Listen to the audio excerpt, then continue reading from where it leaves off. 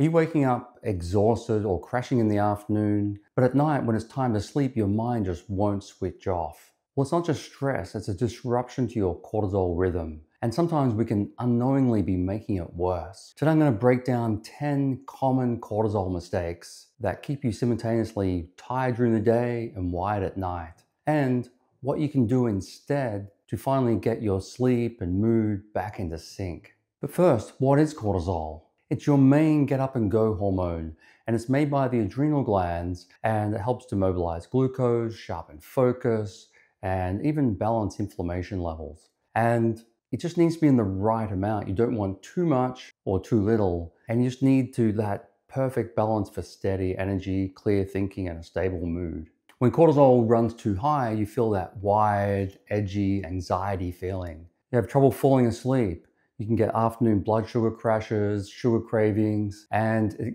leads to an increase in insulin, which can lead to more fat storage around the waist. It can raise blood pressure and suppress your immune system. When cortisol runs too low, it can leave you that morning groggy feeling that you can't shake, brain fog, lack of motivation, body aches. Sometimes you're craving salt or other stimulants like caffeine just to keep going. You can be prone to more chronic inflammation, frequent infections. And so the ideal rhythm is like starting low in the morning, rising up, and this is known as the cortisol awakening response. And after about an hour, it should be a nice steady decline as the day goes on. And the lowest point is around midnight so that you can get a nice deep sleep. So why does this rhythm matter so much? Your brain, immune system, thyroid, blood sugar regulation all set their clocks by cortisol. A curve that is too high or too low, or if you're flatline throughout the day, it's going to affect all those other hormone symptoms. And this can lead to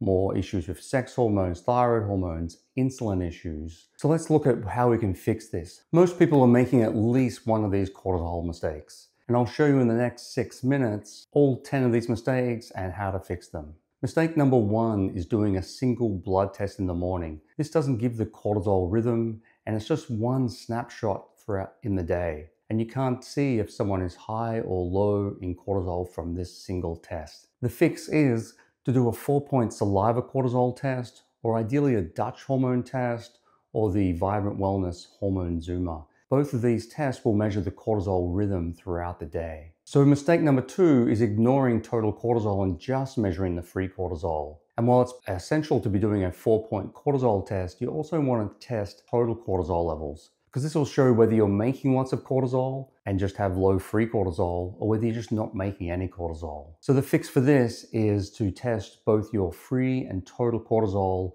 with the Dutch or the Vibrant Wellness hormone zoomer. And this is why just doing a saliva test is not optimal. Mistake number 3 is doing high intensity interval training at night. This leads to a spike in cortisol that can last for hours and affecting the quality of your sleep, and then lead to a flattened cortisol rhythm the next day. The fix for this is just to do this in the morning or the afternoon. HIIT exercise is fantastic. High intensity can really be beneficial, but you want to do yoga, mobility, or maybe zone 2 training at nighttime. Mistake number 4 is using caffeine as a crutch. Caffeine blocks adenosine. This gives you a false sense of alertness, and it can lead to a bigger drop in cortisol in the afternoon. Plus, it has a long half-life, so if you have coffee later in the day, it can still be affecting your sleep later that night.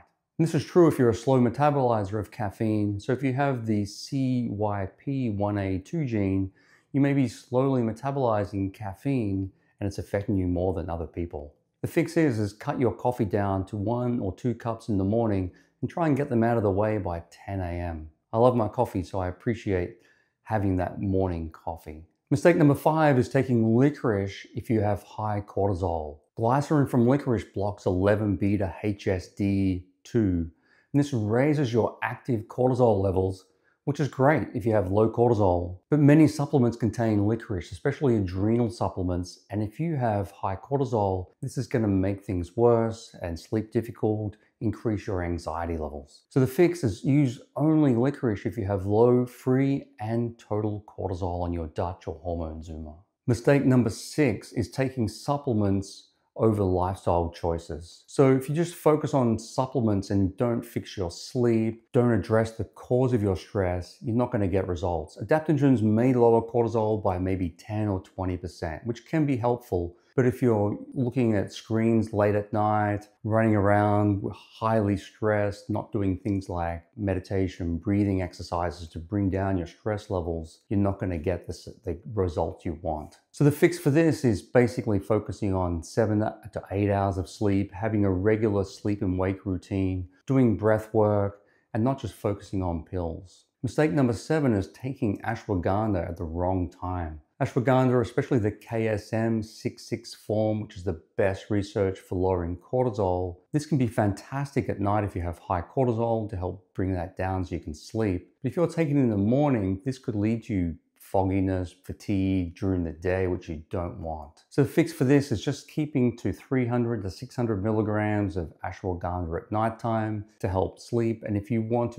that adrenal boost in the morning, maybe use licorice, rhodiola, one of these other adaptogens. Mistake number 8 is doing an ultra low carb diet when you're under a lot of stress or doing a lot of exercise. This can empty glycogen, making your liver raise cortisol just to keep your blood sugar steady. A low carb diet can be fantastic for many reasons, but if you go too low carb or fast too often when you're under a lot of stress, this can affect adrenal function, raising cortisol levels, making sleep difficult.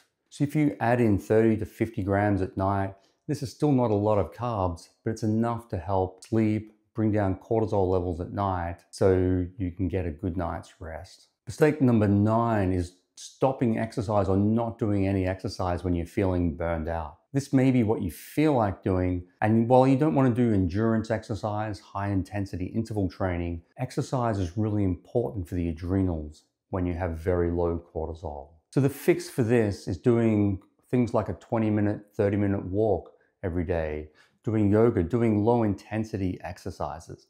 Mistake number 10 is not retesting or not testing more than just cortisol. So cortisol can adapt to new stresses. So as you make these positive changes, you may not have to keep doing them for a long time. Also, other things like thyroid, insulin can all have similar negative effects like cortisol. So if you don't do a full thyroid hormone test, you may be treating just the wrong thing. The fix for this is test and don't guess. So I'll include links below in the description for all the recommended tests to check your adrenal function, thyroid function, and other hormones. And if you have any questions or if you've had a tip that's really helped you in the past, leave a comment below. I would love to hear it.